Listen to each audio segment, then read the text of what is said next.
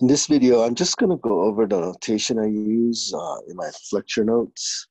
And so for these videos and in my courses, I use ACI, American Concrete International notation. And so here we go.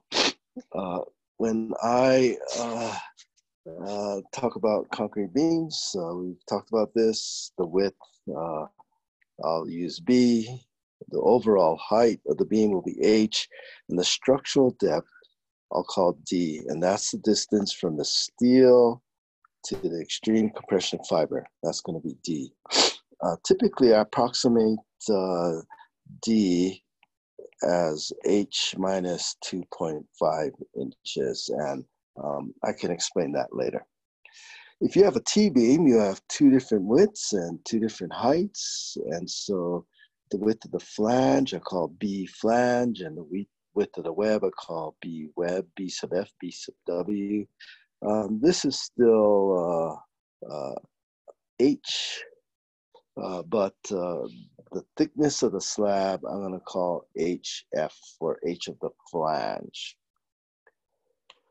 Strain notation. Epsilon SU is the ultimate strain of the concrete, which I'm going to take to be, and which ACI takes as 0.003. That does change depending on confinement and things like that. But for these series of notes, we're going to take 003. The strain in the steel at the bottom, epsilon S, is the strain in steel, and the depth to the neutral axis is C. We use the Whitney stress block in these notes, and so let me go over that. So here's C, to the neutral axis, the structural depth to the steel is D, and the actual stresses, you have some kind of stress in the steel, and you'll have this distribution of stress in the concrete, and these two are equivalent. The Whitney stress block has the same area, so this rectangle here has the same area as this parabolic shape here. And it also has the same centroid. The centroid of that rectangle is the centroid of this parabola. And so to make that happen, the rectangle has to be shorter than C. And so you get this distance A, and that's beta 1C. We can talk about beta 1 later, but beta 1 is typically 0.85. for F prime C less than or equal to 4,000 PSI, and you subtract 0.05 for every 1,000 above 4,000. So for example, it's 80 for F prime C equal 5,000 PSI. And I believe it does not go lower than 0.70.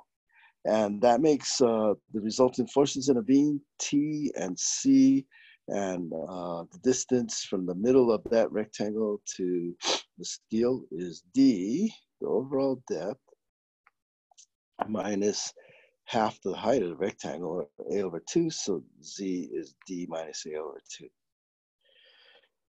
2. We are going to call rho the ratio of steel to concrete, but for concrete, instead of BH, we're going to use BD. And in ACI, prime always means compression, so compression steel ratio is AS prime over BD. And that's the notation we're using for now, but I do want to explain where I get the approximation that D is H minus 2.5. So here's the bottom left corner of a beam. And so you have a stirrup here, and you have a rebar here. You need 1.5 inches of cover for an interior beam. This stirrup number 3 or number 4, let's say a number 4, that makes that 1/2 inch. You could have any size bar for convenience. Let's say a number 8, which has a diameter of 1 inch, so the radius is 1/2 inch. And so this distance from the bottom to the center of the steel is 1.5 plus 1/2 plus 1/2 equals 2.5.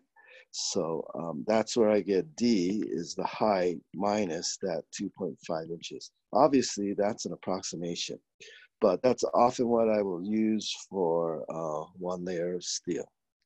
Okay, so that's the notation I'll be using for this class.